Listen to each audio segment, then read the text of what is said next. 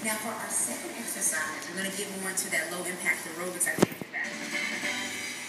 Well, those were some great tips during pregnancy, but here's a question about how weight affects you before you get pregnant.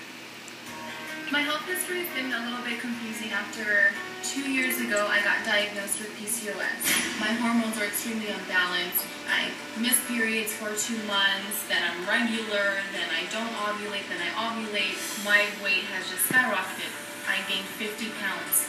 I've had 2 miscarriages with PCOS. I'm afraid that I'm going to have fertility problems. Going through 2 miscarriages took a toll. It took a toll on my life, on the relationship, you know.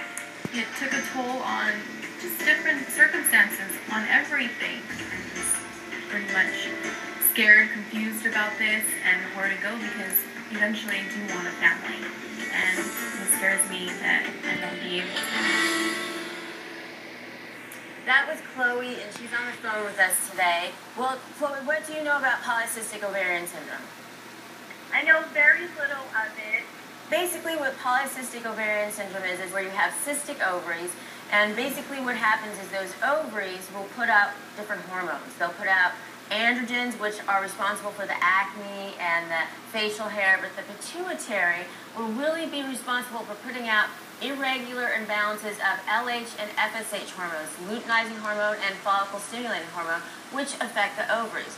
This also affects the periods, and that's why the periods become irregular. So you'll have an irregularly high LH-FSH ratio, which causes you to not ovulate, and that's one of the #1 reasons that you have difficulties getting pregnant when you have PCOS.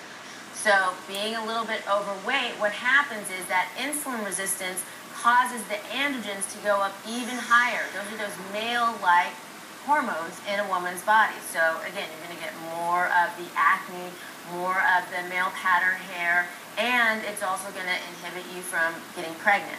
But there's hope. There's lots and lots of hope. So what you can do, one, weight loss is huge with that insulin resistance. That's why one of the treatments actually in PCOS is medication that is what a lot of diabetics take to help with their insulin. So you can take that, but actually just losing weight, if you're overweight, can really be huge in PCOS. Chloe, hi, this is Jillian. I'm really on the stage right now in this segment just to tell you that this is something I went through as a kid. It's something that many different women I have worked with have struggled with, and diet and exercise will have a dramatic impact on how this PCOS affects you. Do not feel like this is any sort of life-threatening sentence in that you won't be able to have babies, your fertility is doomed.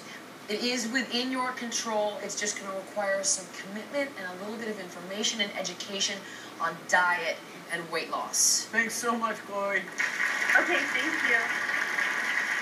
And I think we should go off script really quickly because today's show is 6 ways to weigh less starting right now. I think I should add a 7th, and that is search your friends' pockets.